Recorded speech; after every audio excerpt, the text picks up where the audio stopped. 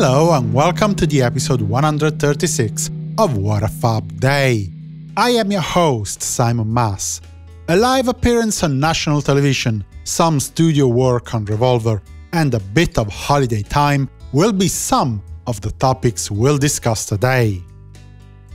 Let's begin with the 16th of May 1961 performance that the Beatles, with Pete Best on drums, gave for their continuing second Hamburg residency in the city's top 10 club.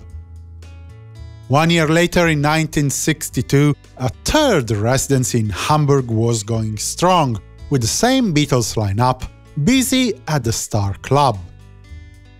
In 1963, instead, the Beatles were busy with another kind of performance, their second appearance on BBC television.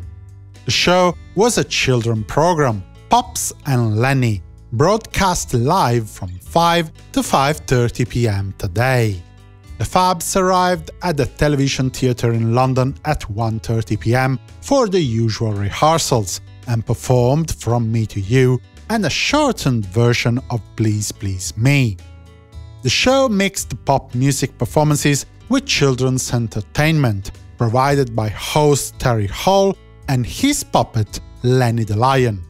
At the end of the show, the Beatles joined the rest of the cast and the resident band, the Bert Haynes Octet, for a 1-minute version of After You're Gone, the 1929 Creamer-Leighton standard.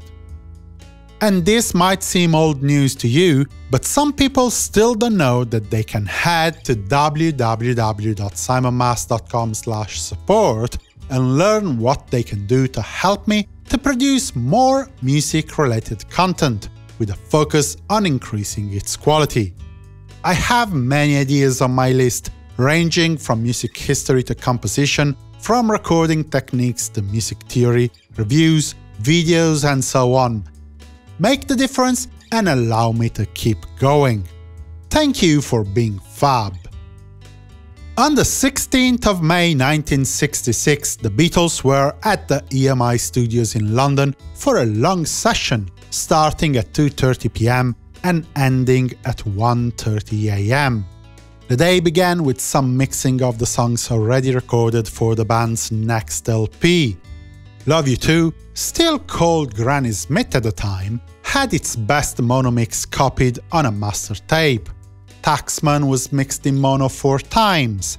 Then, Paul McCartney recorded the lead vocal overdub on For No One, with the machines going at a slightly reduced speed, so that the final result could sound faster and higher pitched. The song was then subjected to 2 tape reductions to free space for further work.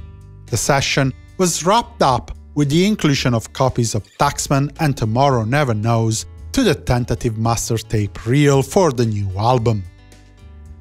Holiday time in 1969, with the Queen Elizabeth II ship leaving Southampton for New York with Ringo Starr, Peter Sellers, Danny O'Dell, Joe McGrath, and their partners on board. The executive producers of The Magic Christian had given them the trip as a present for their great work during the production of the film. Also on this day, Paul McCartney, his wife Linda and her daughter Heather flew to the Greek island of Corfu, fooling the press into thinking that they were going to the south of France instead. During the holiday, Paul completed his Every Night, a song first surfaced during the Get Back sessions in January. This concludes today's episode. Let's adjourn for a discussion of the recording of one of the Beatles' quirkiest numbers, if you'll be kind enough to tune in tomorrow. For the moment, I wish you a good day and a fab continuation. Simon Mas, music you love.